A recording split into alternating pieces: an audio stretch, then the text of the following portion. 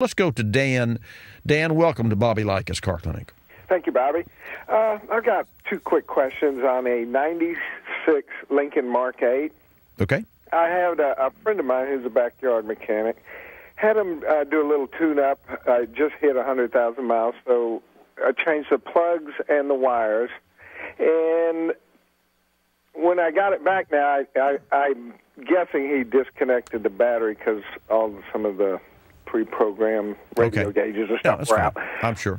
So anyway, it's got a little computer gives you your readout mileage, and it's dropped off severely from about, this is in town, about 20 miles per gallon to about 15 now. How many tanks have you of gas run through it so far? Probably about 3 or 4. 3 or 4. So you're satisfied that that's what you're getting? Oh yeah, because this computer, it's got a little computer that gives you an instant readout. Right. And it's now the car runs great. I would have never guessed it except for that computer telling me I'm getting 15 miles per gallon. You know, Dan, it has been my experience. This is not the first time I've heard this. It has been my experience that new spark plugs can sometimes reduce MPG, and I think that's the only time I've ever made that statement on air. I've never heard anyone in my industry make that statement, but this has happened to me on some of my customers' cars, and for a long time I was really concerned because people don't check gas mileage religiously. Historically, people do not check gas mileage except after they get their car serviced, and then now I'm not saying that this is you, but this is the typical. No one checks their gas mileage, or very few people. Then they have a car service, they spend money on it, so they check their gas mileage, and it's not getting the number that I remember it getting. People will buy a new car, for instance, and they'll check gas mileage, and if it's really great, or they think, even if they made a mistake on 1 tank of gas, because you can't check miles with 1 tank of fuel, if it turned out great, they put that figure in their mind and they keep it forever. And then 30,000 miles later or 60,000 miles later, they get the car tuned up and they say, well, I used to get 28 miles a gallon I got one time in this car. And then they get 22 and they say, I got a problem here since you tuned it.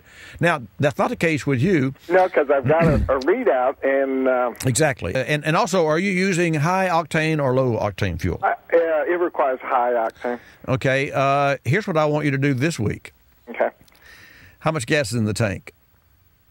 Probably half. Okay, well, run it down to a quarter or less. And then fill it up with low octane. Fill it? Yeah, fill it. Okay. Fill it. Okay. With low octane. Okay. Drive it normally. Not aggressively, just normally. If you're in the gas mileage mode, you can't be driving aggressively anyway. No, I'm not. I mean, or else we don't need this conversation. Right. So I want you to do that, and if you can make this, if you can use a tank of fuel in 1 week, I want you to call me next week and tell me what happened. Okay. And we'll see. You're going to get a surprise. All right. Okay, my friend. Yeah, thank you, Bobby. You're welcome.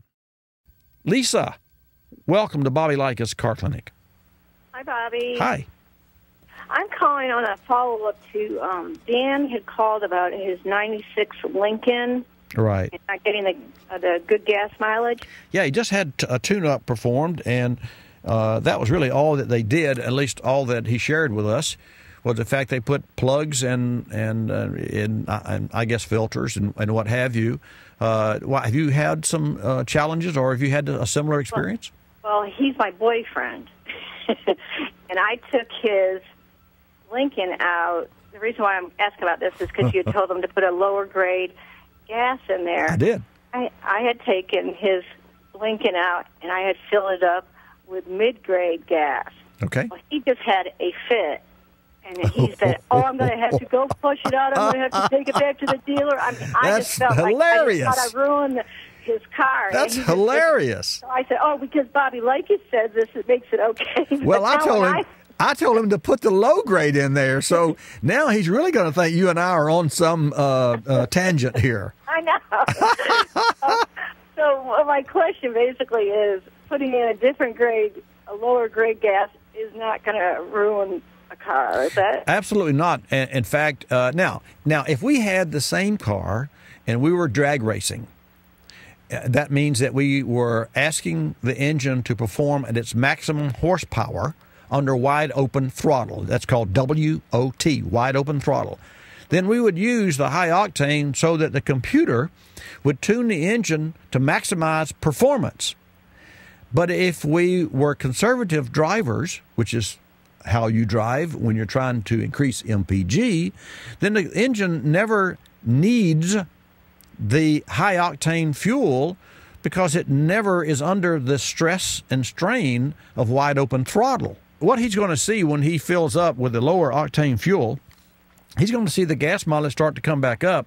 And really what we're doing is we're just allowing the computer time to reset itself and to refamiliarize itself with the new plugs and the new voltage and the fact that it was disconnected. So time is going to heal this, and the lower octane will make it heal much more quickly than the higher octane. I know it. I've done it, and it works.